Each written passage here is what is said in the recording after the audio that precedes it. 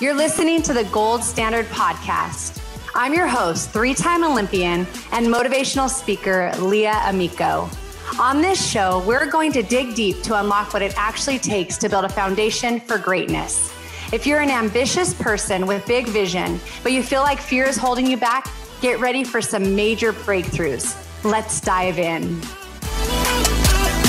Welcome back to the Gold Standard Podcast, sponsored by the Major Media League. Today's guest is at the top of the game, the top of her game. She is a member of the NCAA Hall of Fame. She is the 14-time Big 12 Coach of the Year. She had just completed her 28th season as the head coach at the University of Oklahoma softball, and probably had the best summer because she is coming off of not only a national championship in the 2022 season, but back-to-back. It was her sixth national championship title. So I want to welcome to the show head coach Patty Gasso. Thank you for having me. I'm always excited to talk with you. All right, Patty, what does it take? What does it take in 2022? What is the special sauce? What's the magic? I mean, you clearly in this decade in softball are the one who has seemed to figure it out. What would you just say are just, maybe one of the main things that you feel like help your teams to be the best there is? Okay, I cannot share the secret sauce. That's why it's called secret. But I can say, I think it's just really hard work by players and what they do at practice, hard work by coaches, because really the foundation of any program is recruiting. Bottom line, if you don't get the right players in your program, it's hard to win championships. So we vet the process out really well, do our diligence. We work very, very hard in recruiting and really try to make sure we get the people that fit us properly. Your ideas don't have to align with mine, anything like that. There's no judgment on any of that. It's more about, do you have what it takes to grind? Do you have what it takes? Do you have the confidence? Do you have the leadership? There's so much that we put into that. I think that, I don't know, that secret sauce, I would expect that every coach feels the same way. Well, and that work that you talk about, I love that because, it's not only about the talent. Obviously, you have to have talent. Like you're saying, you're looking for somebody who is able to have a specific skill sets and play different roles for you. But like you mentioned, the leadership piece, the work ethic, and putting that time in. And I love that because I feel like it's that reminder that everybody that works hard is going to see results. Even if you're right now not at the top of your game or not the very best, you can become that much better. So one of the taglines that Oklahoma softball uses a lot on social media, and I hear it talked about a lot, is championship mindset. Can you explain that to me, what that means? Yeah, we to be honest, we kind of stole it from Russell Wilson when he was with the Seahawks. He was a young guy, quarterback, youngest guy on the team that was being such an outstanding leader. And he kept using the phrase championship mindset. We're behind. We're ahead. It was just this fearless, no quit, team first, all the things just in his little sound bites made me feel like this is what we want to be. This is how we want to live. That's really where we established it. And then we just added things to it along the way. Just our non-negotiables, just having a very inclusive environment where everyone feels comfortable, that there's no negative, there's no boo-hooing. It's just always team first, putting teammates in front of you. It's coming to practice prepared. It's coming to practice with confidence. It's understanding that mistakes are necessary in order to get better, that softball doesn't define who you are, that you can play with passion and play free, and just know that this program is not made for everyone, and it takes a special athlete to I don't know, we look for athletes that are built for us. And it all comes from me sitting in the stands and watching you play. But then I'm watching how you're interacting with your parents. I'm watching how you interact with your coach, with your teammates. I watch you as much off the field as I do on the field. Not like I'm a creepy stalker, but more of knowing that I am about to offer you $250,000 scholarship over 5 years. So that's a big investment. And as any good businesswoman would do, I want to make sure that this investment is right for our team. So all of our coaches put a lot of work into finding the right match for this program, and the way we go about doing things is next level. I believe that any company, any program, any team is only going to be successful, like you mentioned, by having the right group of people. Women for softball who, like you said, are willing to sacrifice, willing to put the team above themselves. You have a lot of superstars, but sometimes you got to be willing to say, it's not about getting my name in the paper. It's about doing what I can to help my team, no matter who gets the credit. Talk to me a little bit about those qualities that you have seen that maybe specifically stand out to you of what makes the elite athletes just a step above the rest. Yeah, I guess I could talk a little bit about Jocelyn Allo, who, in my mind, although she didn't play a lot of defense, she is an elite athlete, and so are those under her. What elite athletes do is they study.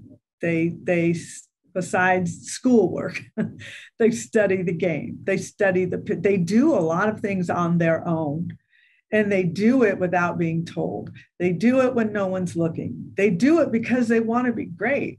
And they know that's part of it. Jocelyn Allo used to watch a lot of video, and she became a student of hitting, and a very good student of hitting. Elite athletes share their knowledge. So Jocelyn Allo was like having another coach in the dugout. She could go up to the plate and then come back in the dugout and share valuable knowledge. I see when players, maybe they ground out and they're going back to the dugout and they whisper something to the next hitter. And I'm thinking, what are you really saying? What are you saying? Are you saying the truth? Or you know what you're saying? Are you educated enough to know that your information is going to help your next hitter? Jocelyn Allo shares her knowledge, works hard on her own. She will go hit a lot. Stay in shape is important. Sleep is important. Hydration and sleep habits. And that is where this phone comes into play, and how it just takes over a lot of our time. And it becomes an addiction that you have to see who's saying what are they saying, so forth. So all of those things take away from what is most important for an athlete in this day and age. We have not really talked about in the past is sleep, and they just don't sleep. And so it's just keeping elite athletes keep their engine full of oil, and they just keep their tank full. They know what you need to be a fine running machine, so to speak. So that is the hydration, and that is the sleep, and that is mental clarity, and taking time for yourself away from the game, and having a good schedule, and being organized, and staying so far above water that you are able to breathe freely and not feel like you're suffocating. A lot of young players go into college and they get overwhelmed, and they don't have a plan, and they feel like they're drowning. And when you're doing that, you're just begging for help. You're reaching like, save me. I don't know how to get out of this. So it's learning the system and getting ahead of it and knowing how to manage it. And that really too becomes the difference between a girl and a woman. And those are the words we use when young people come into the program is, it's going to take you time to get to womanhood, but we're going to show you how to do it. And that's where Jossie and some of these other elite athletes, they've learned it and they share it. In my mind too, I just think about that goal. Like, it's not just to win a national championship, but when you hear that, like, okay, I'm a girl, I'm young, I'm growing, but no, I want to reach that next level. And in my mind, when you say that, we're going to become women, we're going to learn how to be mature and responsible and accountable and all those different things, in a day and age where mental health is such, a big issue, and there's a lot of struggles and a lot of headlines in the story, especially with female athletes at the collegiate level. What is something that Oklahoma softball does to help these athletes with their mental health? Yeah, that's a great question. I just had a meeting earlier this morning with our pros office, which is psychological resources for the student athlete. They are available 24/7, and that's wonderful. And I, as a coach, it's very important that I have a relationship with them. Now, I'm not asking who's coming in to talk with you. That is not my right. This is like going to a psychologist where everything is confidential. So I don't have the right to infringe on anybody, but I have to create a relationship with my players so they know they can come to me and say, coach, I need a mental health day. And if I'm the coach, it's like, are you kidding me? Come on, get over it. Let's go. Be tough. You have no problems. Just be tough. That's the old school. And I'll be honest, I understand what they're talking about because times I feel it. So there have been athletes on our team that have asked for a mental health day, and 100% I will give it to them. And I will tell you what happens when I do, and they take a day or two, they come back fired up, ready to go. And when I give them that day off, it's not to go to the nail salon. It's not to go have dinner with, all your friends. It's go into the pro's office, find someone you can talk to that can relieve some of your pressures, or kind of, that little circle that you should have, a small circle of people that you trust. As Sue Enquist calls, like a board of directors, or your like circle of safety people that I can tell them anything and they'll have the right answer for me. You have to work on your mental health if you have a mental day off. It's not go sleep for 5 hours while we're practicing. So it's an understanding of what you need it for and what you should do with it. And I understand that completely. And I think every coach must understand that, because it is a real life issue in today's world of athletics. Well, and I think it's actually just a real issue in the world right now, no matter what we're doing, no matter what age we are, no matter what situations we're in, people with a lot of money, people with no money, people with a great job, people with no job. Really, you're just hearing so much. I know that I spent a little bit of time when I was at the Women's College World Series, getting a tour around the Oklahoma City Police Department. And that was one of the things they talked about, is in their unit, they actually have a place where these officers can go. And in the past, that was something they said that people would look down on people for thinking, oh, why are you needing help that way? But they said, no questions asked. That is, we want you to go. If you need a day off, they give it to them there. And I think that says a lot, just for especially those first responders. And so it's just that reminder, I think, for all of us. I know with COVID, for me, I had a week where I was just inside, and that is not good for me personally. And so I was like, okay, I'm going to the beach no matter what, one day, whether I go with friends or without. And just that one day, like you said, for me, doing something that I feel like kind of makes me feel alive, like it did. It rejuvenated me. I was mentally in a better place. So, okay, let's talk a little bit about family, because you have lived this out. You raised your two boys on the softball field. Now, both of them are Division I softball coaches, one with you, JT Gasso, on your staff as your assistant coach working with hitters. And then your other son, DJ, is at University of Utah. And so talk to me just a little bit about women, I would say in the workforce. What does that look like to juggle being a wife, a mom, and really just somebody who is reaching the pinnacle of your career? Yeah, I think you would have to go back to the mental health side, because moms have to deal with that themselves, just being the boss of a program, the boss of your family. You go to work, you come home, and you have another job to do. So it's like you're working all day. It's exhausting. But the important part of making that work is including your family in all things that you do.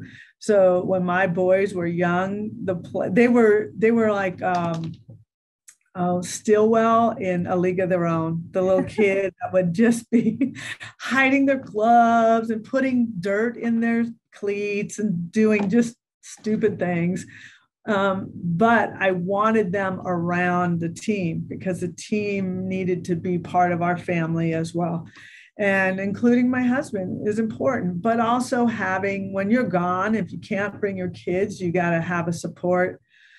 Again, I had some phenomenal neighbors that could help us out, that were very much like family. So you have to create a group of people around you that are willing to help your cause. And there are a lot. I'm the one that's very prideful, like, oh, I don't want to add. No, I don't want to burden them. No, I don't want to. Oh, people are begging, like, come on, let us take your kids. We'll have a blast. So it's setting down your ego and knowing what you're trying to do, and knowing it's a story I won't get too far into, but I know when JT was about 12 years old, I was thinking, I'm done. I am not being a good mom. I'm not being a good coach. I don't know how to spend my time. And I thought, I'm going to D1 college, too much time, too much energy, too much travel. And JT changed everything for me. He said, if you weren't coaching, you wouldn't be the mom that we know. You wouldn't be happy. I believe you wouldn't be happy. We're fine. We're playing wall ball while you're on the field. We're hanging out with the siblings of your players. I mean, we're having a great time. And what he said was true. I just didn't believe it. I felt I needed him to tell me that he was okay, that they were okay and they're having fun, and it's okay if I have to be gone. They can handle it. They have fun with the other people in the neighborhood, so forth. So I think that's the big thing now. It's full circle. They're out coaching. One of them's coaching with me, and I have 3 grandkids that are 10 minutes away from me because he is coaching with me. So it's what I had to do. And I think mothers feel very guilty about it, but your kids are behind you more than you know. And for them to be coaching now, it's like, wow. It's a wow factor to me. I love seeing the pictures of Jim Gasso, your husband, who's always the loudest one cheering in the stands at every national championship game. And, and then now the grandkids in the stands as well. I love seeing the entire family, and then you guys win, and all the little ones are out there with you all. And to me, that's just that picture of, okay, it's all worth it, and I feel like if you're called, to me, that's what I look at. I see people who are able to balance it all. It doesn't mean there's not really hard seasons like you talked about, in times you think, am I doing the right thing? But like you mentioned, I think we can hear the right words at the right time that show no, this is your calling. You're supposed to be there. Talk to me a little bit about the faith. Oklahoma softball has kind of been known for that. You guys have a theme every year, and the athletes kind of take that on themselves. Talk to me just a little bit maybe about the theme this year and how that kind of inspires your teams.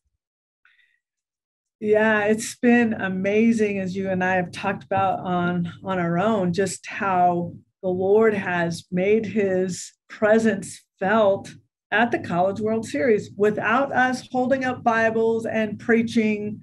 It's more of, whether it comes from our team, whether it comes from someone who is leading a chapel for us or what have you. This last year, we had a couple themes. And what's interesting too is I in my mind, I'm thinking, okay, I got to come up with something, a really good something that they can buy into, that's biblical if they want to take that route. And every time I try, I just feel God saying, will you stop? This is my lane, not your lane. It's coming. Just stop. And I'm I get humbled quickly. And this year, it was kind of like, talked a little bit about for him, we're playing for him. And so they have this battle. It's spelled BATL, which is boast about the Lord. This is coming from Grace Lyons, who kind of preaches into our locker room for those who want to join in. But then the A turned into the number 4. So if you think of a 4, it's very much like an A. So then it was battle for the Lord. They're turning this into all kinds of different cheers and everything. But then we had talked in one of the books that I read a while ago, and Sarah Roberts with the FCA reminded me about it. The title is, if you want to walk on water, you got to get out of the boat. And so the message was, stop being afraid or fearful of losing or fearful of getting out of the boat and drowning. Get out of the boat, walk on water, believe, trust in you, your teammates, trust that the Lord's going to lead us through this, whether we win or whether we don't. Just have no fear. Just trust where he's going to lead us. Wherever he leads us is for that reason. It's his will. So the next thing you know, the team bought into that, and they are getting into that like rowing motion when they get on base, like they're rowing the boat. And people in the stands ask, what are they doing? And those parents and people up in the front row, the first like probably 25 rows, know what's going on. And then they share it. And then it's kind of like telephone. It goes all around the stadium. And for since 2013 up till now, there has been some kind of theme or some kind of message that this team, they live in, and they use a platform to let other people know about it, whether they care or not. And it seems like a lot of them care these days. Well, I'm talking to Grace Lyons. She's just a phenomenal athlete, but an even better person, filled with so much faith in the Lord. And Riley Boone, and talking to some of the others, I know, so many times it is talked about, how do we get our athletes to play relaxed and free? And like you said, fear of failure, that stops people, not only athletes, because that's something that is very real, as an athlete, but also in life, in corporate world, in so many different areas, people who never really reach their full potential because fear holds them back before they even get started. And so I love how you guys tie that in. And when there is a different focus and different purpose and something bigger than yourselves, sometimes it just takes all that pressure, puts it into another spot. Okay. So the gold standard, that's what this podcast is called. And it's, obviously have gold medals, and it's all about reaching that pinnacle, that peak. But there's different components that go to that. You've already talked about a number of aspects, having the right team, the right people, the right standards, work ethic, all of that. But let's go into each letter. So the first thing is goals. How does Oklahoma softball talk about goals? Obviously, you come in and it's expected to win a national championship, but do you guys do anything specifically with goal setting? We don't, to be honest. I used to a lot, but I think our goal, it's not a goal, it's our standard. Like you said, it's not our goal to be blue collar, it's the standard. It's who we are. It's not a goal to be that, it's who we will be. It's non-negotiable. That is who we need to be. If you want what you want, which is a national championship and holding that trophy up, here are the things that we must do as a team. To me, sometimes goals get a little selfish or one side. Now, a lot of these players have their own goals. I want to be an All-American, and that is totally fine. We don't talk about that stuff. We never talk about awards or honors. because it takes away from team. Now, if you want to be an All-American, I am all for that. And I will work you as hard as I can to get you there. But it is voted by people. It's the human aspect behind it. And usually when a human is behind it, there's also something else behind it. And so, when you look at all kinds of things that we can't control because it's driven by voting or what have you, I've had a few athletes in the past be upset. And I'm like, it's out of your control. Why can you be upset? It's out of your control.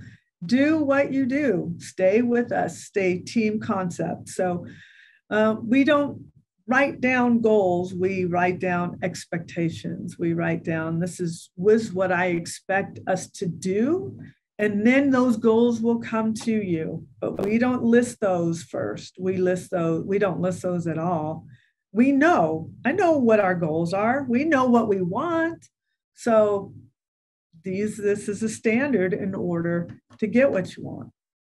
And that's how I feel. Like for me, it was like, once I saw that Olympic team, which I, heard about the college scholarship, like I knew where I wanted to end up. I knew where I wanted to be. And so then it was like, okay, what do I have to do on a daily basis? Like you just said, like, what is my standard? What am I going to do daily?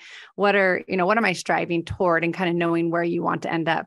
I think sometimes, if anything, some teams probably don't give themselves that much credit. I remember hearing of a team and the coach said, name top 5 teams in the country. And the coach said, our team, very like 2 players put our own team. So he's like, okay, so that tells me if you don't believe you're one of the top 5 teams, you're definitely not going to be one of the top 5 teams. So I think getting those right people who have that type of belief, that type of, striving and desire. So I like how you wrote that it's the standard and the expectations.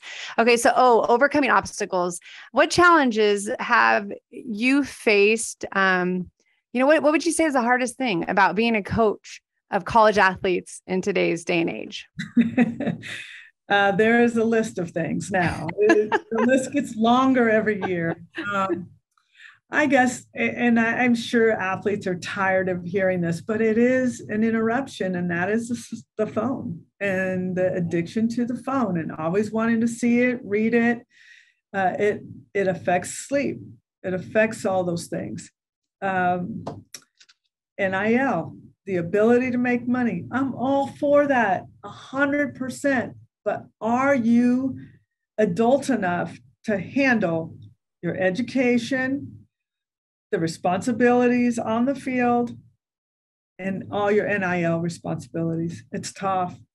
For us, a new challenge is everybody's kind of tapping us on the shoulder, and our players like, can you do this? Will you take a selfie? Can you do a podcast with Leah O'Brien? Of course I will.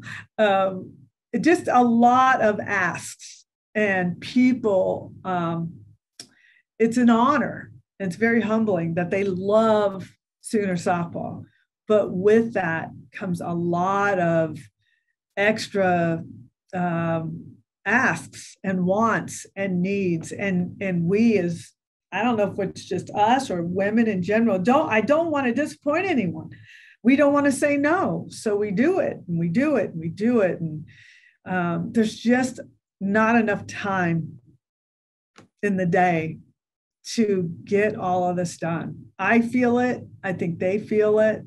So it's a whole nother level of taking care of the public and what they need or what they want from you. So that's just a small version of how things are quite different now. Okay. What about leadership is obviously a very important part. I'm sure you have a team full of leaders.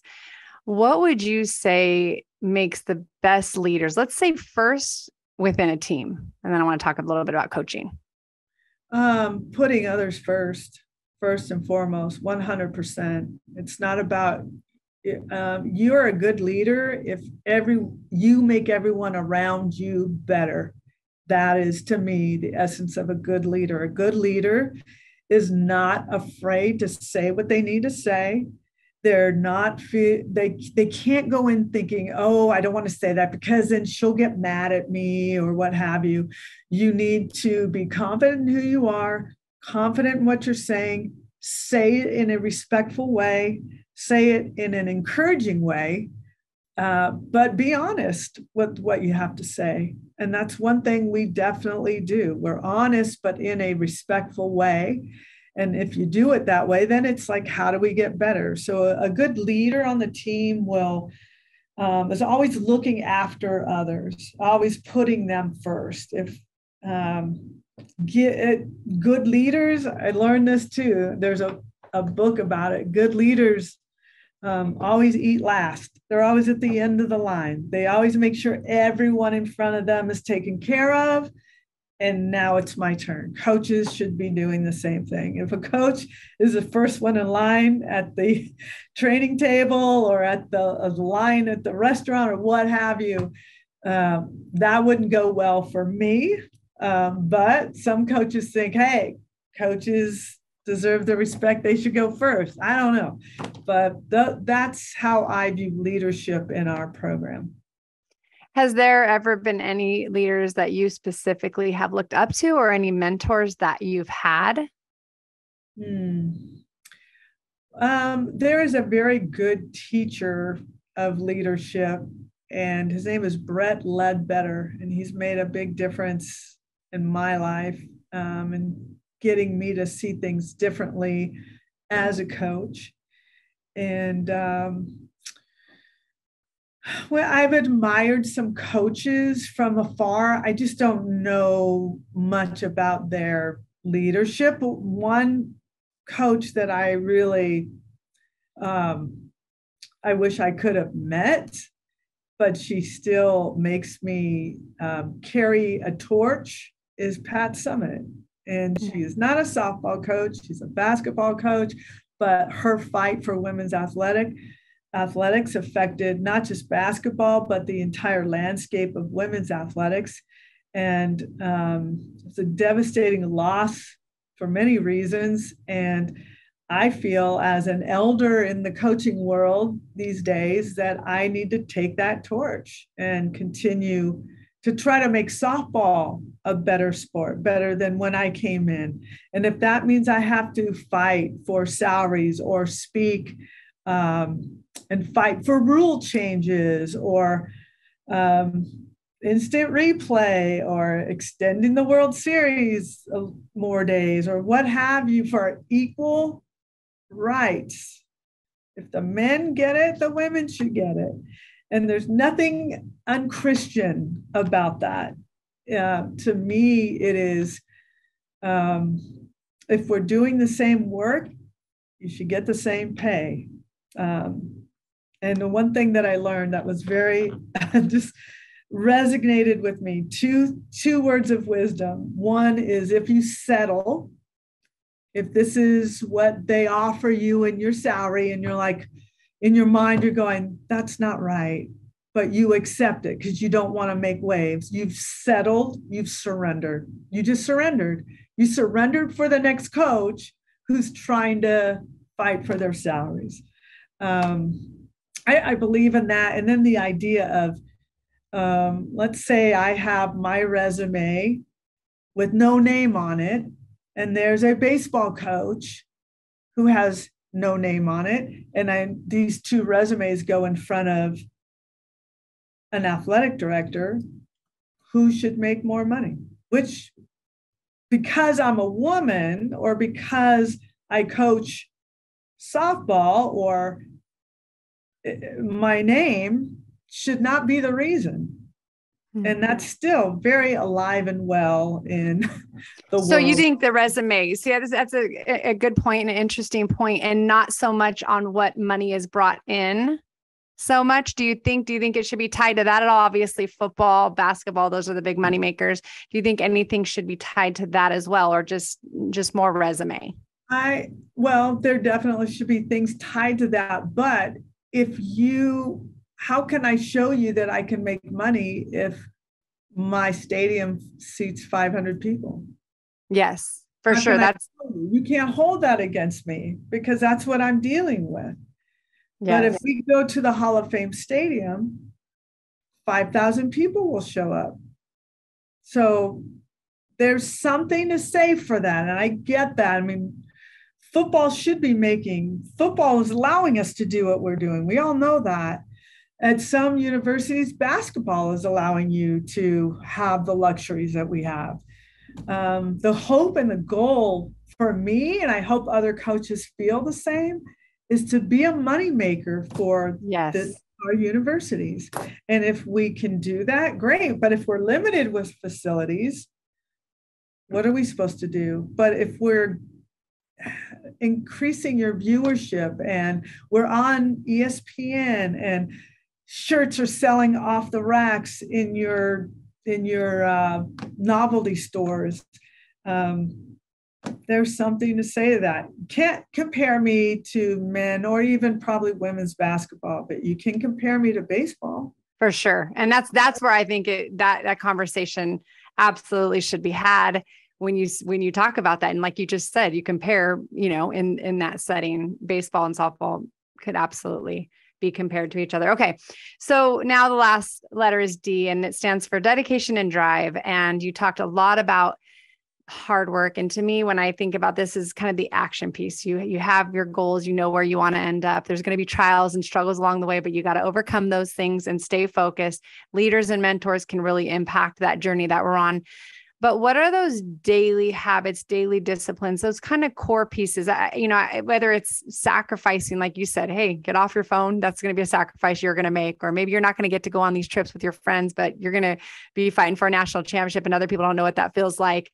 What are kind of maybe some daily disciplines that your program really just takes pride in, whether it's, hey, we're going to, we got the gym, we got conditioning, we got, on the field. And is there anything after that as well? If I'm not hitting your sweet spot here, just let me know if I'm not answering exactly what you're asking me. So, for us, are you talking kind of like non-negotiables? Yes, non-negotiables. Okay, so hustle is constant. If you're not running out something first base, you're likely continuing to run around the field, or maybe I'll sit you out in the dugout and have you watch to see what it looks like. I don't like quiet athletes, but I also don't like athletes that talk just to talk. So in our sport of softball, it's interesting. Like, I remember one year our team was at the airport waiting for a flight, and they're so loud that I have to keep shushing them, like, stop, you're disrupting others. Yet when we get on the field, then they become quiet. I'm like, wait a minute. So that's, if you ever wondering why after we hit a home run, we fly in, it stems from that airport story. It happened a long time ago and it just kept going. It's like, keep your energy on the field where we need it. So it's just that preparation, communication. I want to make sure you ate lunch before you come out and say, you got to be organized. You got to meal prep, or again, we keep talking about sleep, but it's all the little things you could do at home to be more disciplined that can help you be the best example. I want our players to be examples for each other and raise each other in that way.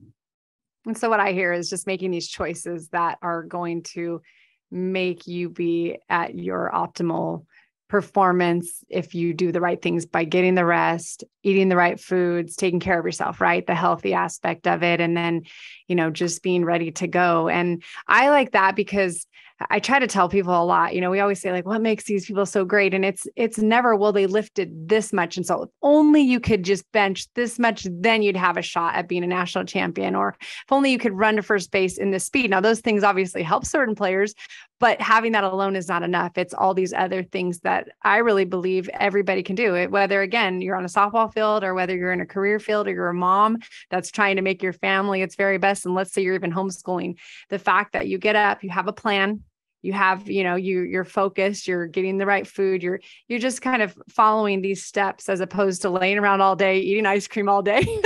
I love my ice cream, but the idea is just that I still that focus and there's a bigger plan and there's a bigger purpose. Okay. So we're going to do the favorite five as we get close to the end. This is kind of a quick round, just to get to know Patty a little bit more. So what is your favorite book or podcast? I am not into the podcast world, so I'm probably one of a few that are not. I don't know why. Actually, see if my favorite book is behind me.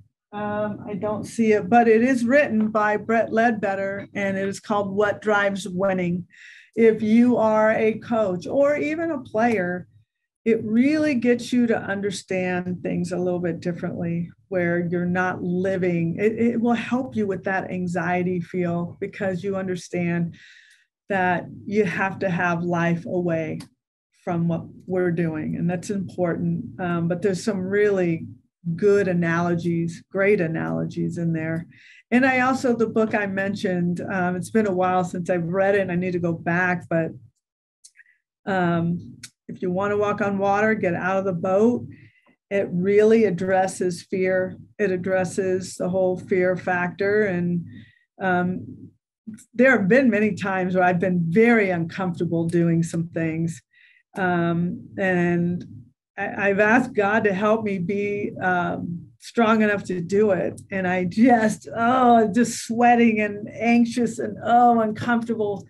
But once I do it, I feel so much more, I feel accomplished. And I'm thinking, okay, you did it once, now it's a breeze. Now I could do it anytime I need to, whether it's public speaking or having confrontational conversations with your boss or your coach or whoever it is, where you just really, if your heart is passionate, that you're not just holding back because you're afraid.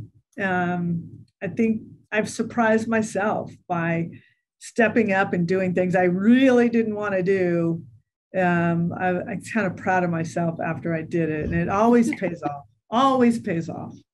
Yes. I like the phrase, do it afraid, because if we do not let fear hold us back, we can do a lot more than we realize. Okay. Next one, favorite quote. Well, can I give you a verse? Yes. Proverbs 31:25. Do you know it? No, I don't.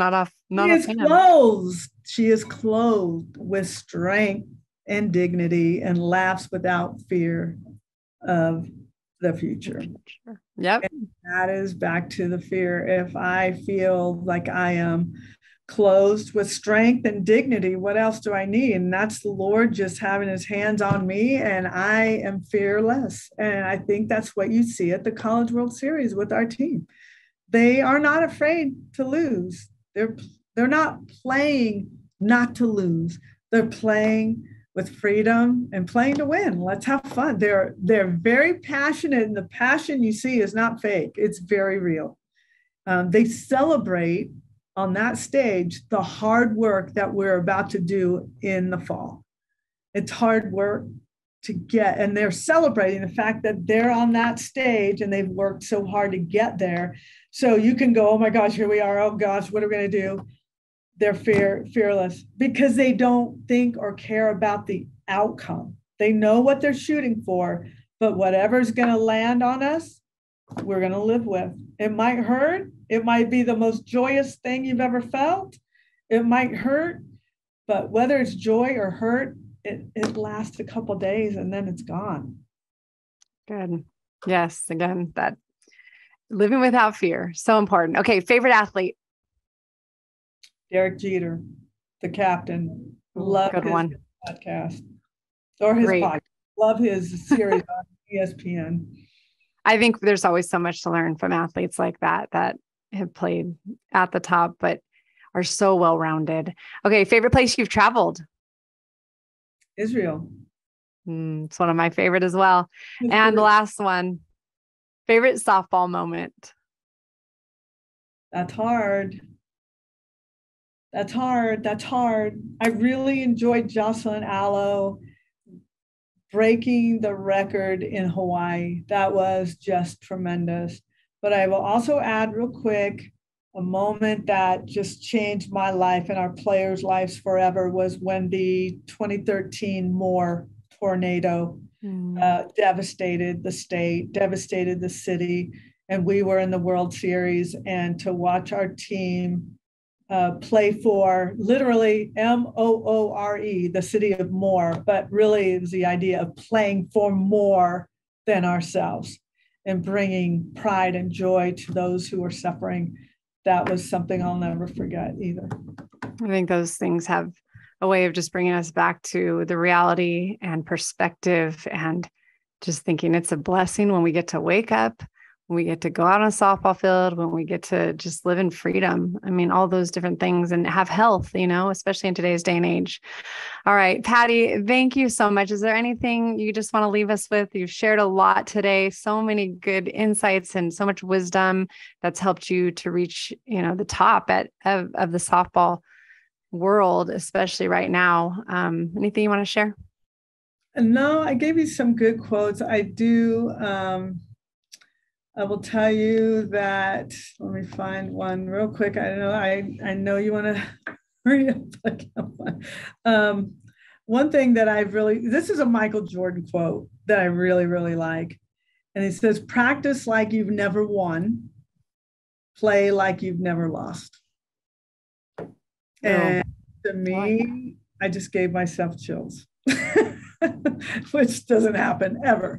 But if you are thinking as a practice player, play like you've never won. And then the confidence when you're in a game, like no one can beat you. And I just think too, what you've hit on is just our faith has really allowed us to be free in what we're doing. And it's been so phenomenal to watch as a coach. It's what makes me keep going. Going into my 29th season, and I'm loving it more than I ever have. I think that says a lot at a time where a lot of people get to the end and they just think I'm so ready to be done. So that says a lot. That means a lot. Again, thank you so much for sharing everything you did today. Thank you. Thanks again for joining us for this episode of the Gold Standard Podcast. If you enjoyed what you heard, please share it with a friend. You can post on social media and tag @Leah20USA or use #GoldStandardPodcast. Make sure you also subscribe so you get notified each week as a new episode releases. You can subscribe, rate, and review on Apple Podcasts or wherever you listen. We appreciate your reviews as they help encourage others to listen in. Until next time, live out the gold standard and keep turning your goals into reality.